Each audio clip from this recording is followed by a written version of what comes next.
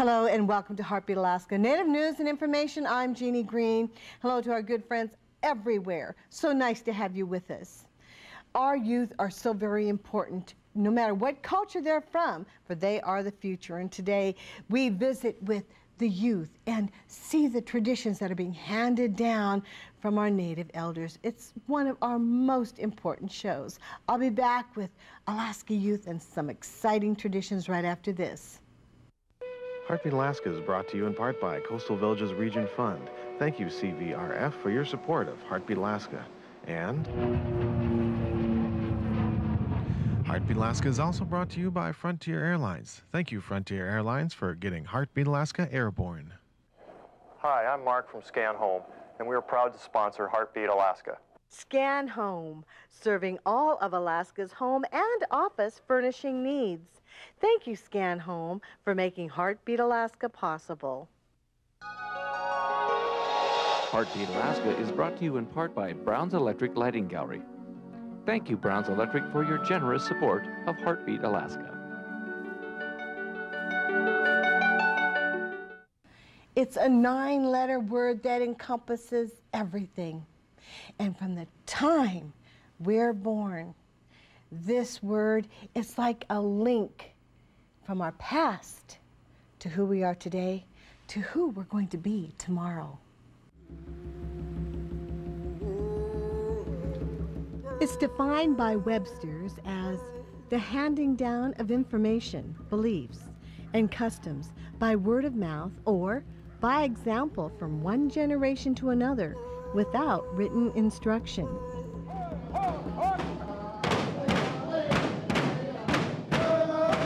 For the Native people of Alaska, it's a way of life, a way of assuring that our culture will live on forever.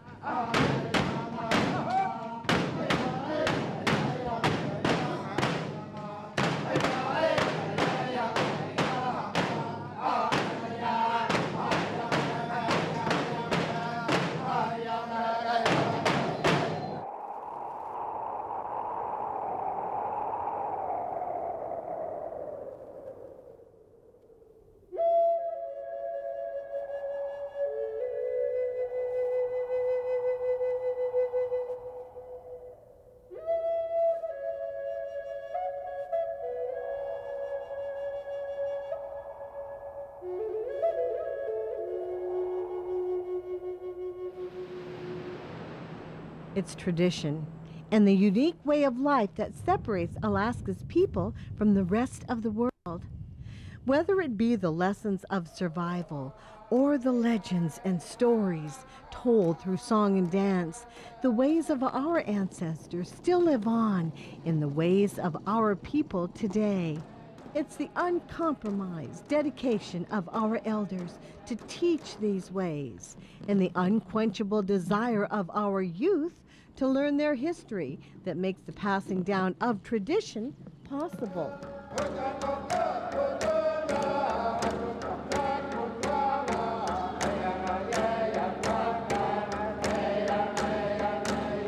In Savoonga, Alaska, the youth display an undeniable pride on the dance floor as they paint the pictures of stories from yesteryear.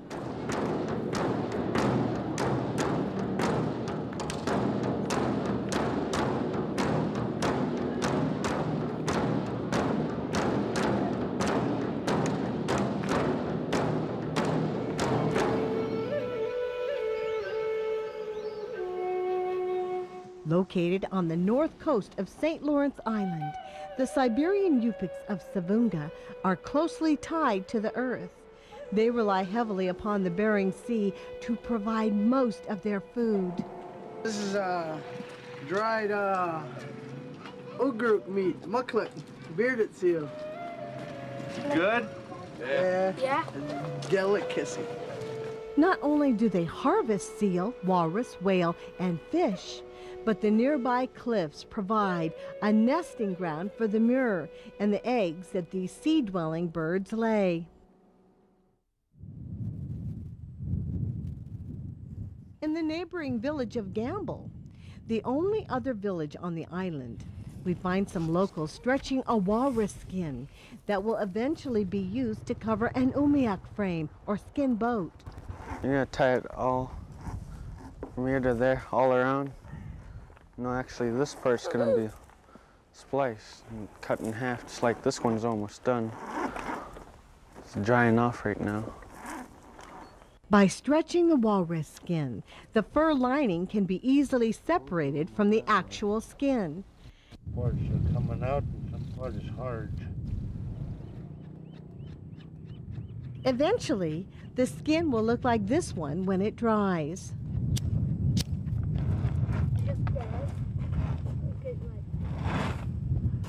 For Sam Okhtokiyuk, the day will come when he will have to stretch a walrus skin and cover his own umiak. It's through watching, listening, and learning this tradition that Sam will be prepared for that day. It's also through the passing down of tradition that Sam has learned how to carve ivory. Throughout the coastal communities of Alaska can be found some of the greatest ivory carvers in the world. Edwin Noongwook of Savoonga is one of those carvers that has built an outstanding reputation for himself through his artwork. I like the idea of using my culture in the artwork because it helps recognize who I am and where I come from. I've started when I was younger at school. I took some classes with Alexander Okhtokiyuk, and when I traveled over to Gambell and I'd run into Ron, carving inspired me to carve something too. And I remember back when he asked me to carve a piece and I didn't know how to carve it, and he'd get me started on that, and I'd ended up finishing it. And I came back and carved 5 more the same way and kind of picked up from there. And I tried doing different things when I'm working on, when I was first working on some human figures, and I thought I wouldn't do any faces, you know, and then I just grind it down anyways and carve it up a little bit, and then face would start to show, and as you're going, it would be finished. I'm doing an artwork about, I'm thinking of titling it Respect from a Hunter, and it's going to be a lifting of an elderly face, and it's going to be something about the lifting of a soul, something more in a respecting way. Our elders tell us about respect for the other animals that we hunt, and so I thought I'd do some artwork about that. I carved the bear at the tip of the tusk right here, and kind of twists up into a walrus, and then a whale, kind of twisted tail right there. And this is going to be a bearded seal. It kind of goes around the waist of the man that I'm going to be carving, and it's going to be stretched out as to where it's lifting an elderly face, and I'll carve up a young man's face right there and kind of make this more of an elderly face where it has a ruff there. And so it's kind of going to show a little, it's going to represent the story of lifting of the soul of an elderly man, and which it's going to show the respect for the animals. With the harvesting of the walrus, the hunter also takes the tusks of the great mammal. I'm going to be carving a whale on this side and probably a bear or something else on the other side, and he kind of liked the idea of having it out. And once I get it in there, it's going to be a nice looking tusk. But yeah, these are male tusks. You can notice by the thickness and the length, and it's an adult male tusk, this one. And you could notice the difference between the female and the male by the thickness. And usually a bull is a lot bigger than female. When these tusks are carved into artwork, they can bring a high price in today's market. Sam is well on his way to joining the ranks of master carver, thanks to those who taught Sam what he knows about carving and the dedication of the young people of rural Alaska. Like Sam, Okhtokiyuk, this tradition will be carried on into the future. Traditions are so very important. Traditional holidays, the traditions within your family, within your society, within your culture. I was raised with many native traditions thanks to my parents. It's an important, important thing. It's who we are. We'll be right back with Heartbeat Alaska and more traditions right after this. Turn it up!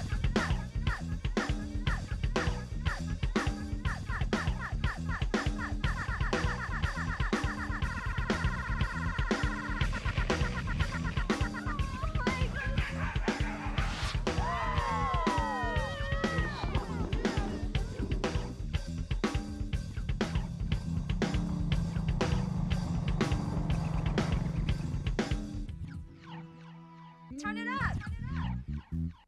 For generations, the Chupik Eskimos of Nunivak Island have maintained the finest herd of reindeer anywhere in the world.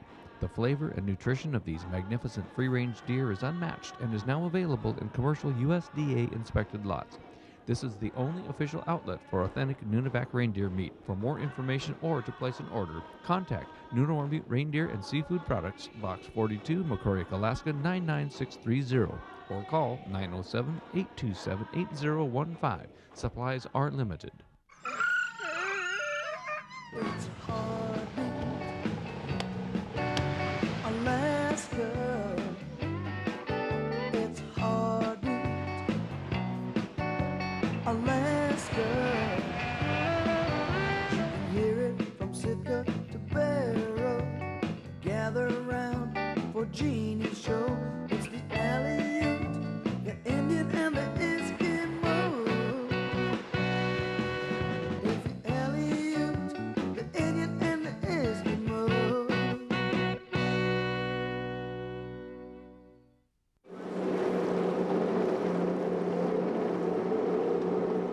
During the summer months, the native people of Alaska spend much of their time at what is fondly known as fish camp. On the Okhtokiyuk River, Hudson Sam and his family are keeping with tradition, fishing for their winter supply of salmon. From the setting of the net to the jarring of the fish, it's a summer-long lesson for the youth of Huslia, a lesson that has been passed on for generations. On this set, Hudson and his crew caught 98 chum salmon that will be used to feed his family and his dogs throughout the winter. And although it looks like a lot of hard work, the real hard work is yet to come. Find out. As Hudson cuts the fish, two young ladies watch with curious eyes, waiting for their turn to try their hand at this age-old tradition. Okay, wait, what the hell do? Okay, wait, move your hands over. Okay, what do we do with the head? Haley and Courtney too. Wow, look how bloody it is. I can't cut the bone. This was As the saying goes, practice makes perfect. From the cutting table, these fish make their way to Savoonga Sam, where she hangs them to dry. The preparation and storage of these fish is another valuable skill for these youth to know. Then you just make your mark. Yeah. And then you go again. And then you just cut it right there, and you cut it in half. Okay. Through hands-on experience, these kids are not only learning the ways of their people, but are experiencing it as well. Okay, these are too big. Look. It's a dedication of the elders and adults of our communities that makes the passing down of tradition possible, but just as important, it takes the desire of our youth to learn these ways. In Selawik, Alaska, there's no lack of interest among these kids as they watch Norma Ballot carve mastodon ivory. If you have any scratches on it, this is when it'll show up. Selawik and the surrounding area is believed to be the area where thousands of mastodon crossed the tundra tens of thousands of years ago. Today, discoveries of mastodon tusks, many still intact, are being found. For the future carvers of Selawik, it's a unique medium that holds a fantastic history, and fortunately for these youth, it can be found right in their own backyard. For Norma, passing this tradition on is something she loves to do. In fact, Norma teaches a carving class at the local school. So you'd be amazed at how much you could actually make from just a simple piece like this, for instance. That one could probably go for $600 once I'm done with it. So you just got to be interested in it, and through trial and error, you'll eventually become professional. Over the years from working with Ivory, one thing I found out is that I'll leave some parts of it raw. Like for instance, this is going to be a bracelet. On Okhtokiyuk Island, you won't find very many ivory carvers, but you will find a community that wears its pride well.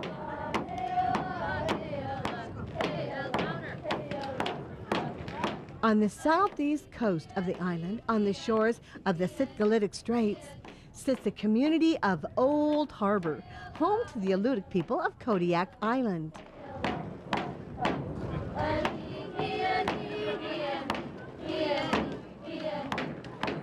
Over the last few years, the village has seen a growing interest within the youth, an interest to know more about their history, about their culture, and about their dance.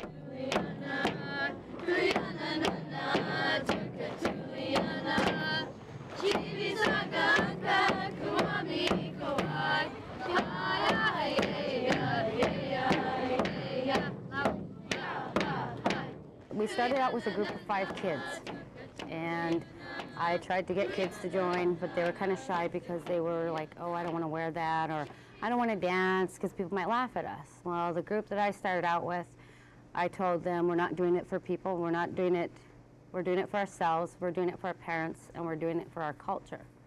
Because that's, you know, this is our pride, and this is the way we show people how proud we are of our culture here in the village.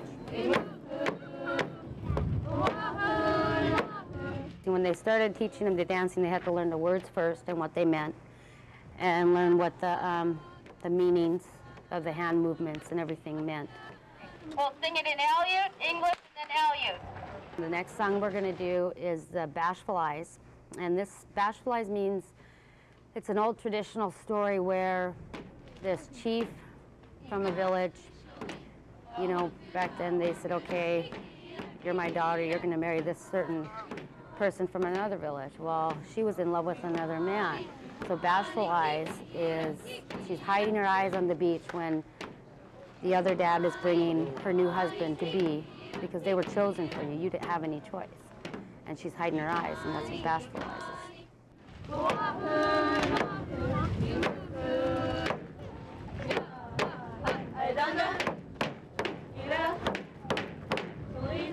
We're very proud of who we are, and I'd love to show you the regalia.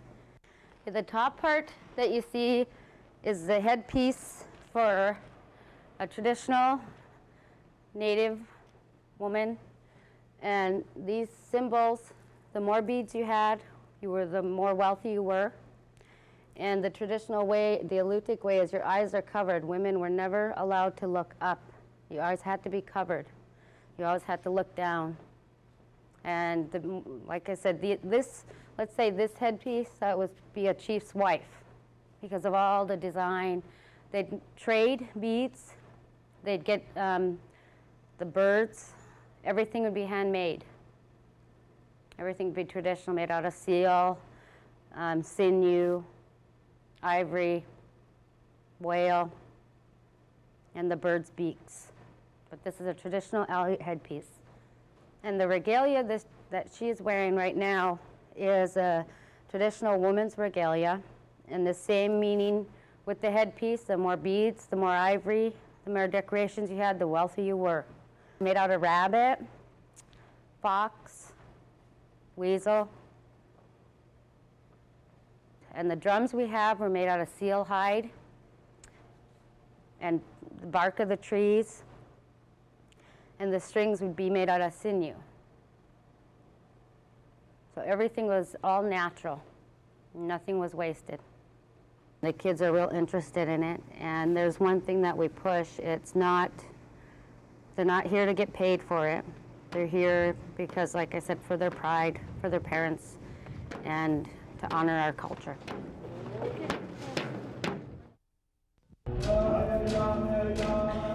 Each week, Heartbeat Alaska brings you great stories from all over the state. And we couldn't do it without the generous support of Frontier Flying Service. Frontier gets our camera crews where they need to go. So whenever you see a Frontier plane, give them a wave. Say hi from Northside. You might just be on Heartbeat Alaska. Frontier Flying Service, covering Alaska for over 50 years. It's about not doing drugs. It's about knowing where you come from, what you do,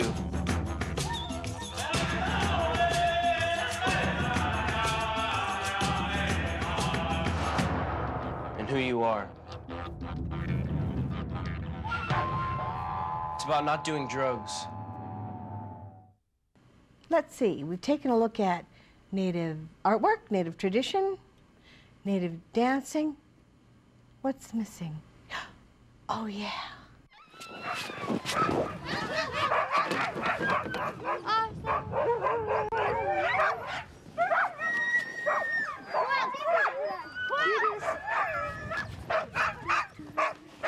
For these young ladies from Huslia, Alaska, it's about the Native tradition of fun. This is Mission Control. We have liftoff.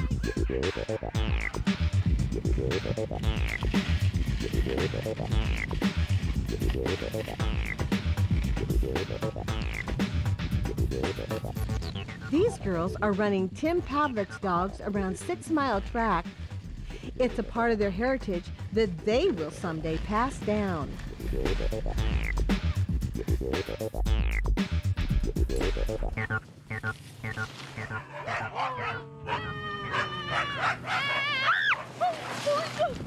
Right now, Nadia and the kids are going to get the food ready to feed the dogs. This is a blend of dog food, oils, and bone meal. They're going to mix it until the food's really mixed up nice. The kids are helping me out with the dogs like they usually do.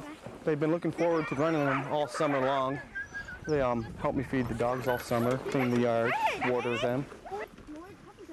They enjoyed a lot. Sometimes I had a four-wheeler to hook up my dogs, and I had a four-wheeler behind us, and both are packed. And we can't forget the age-old tradition of hooky bobbing.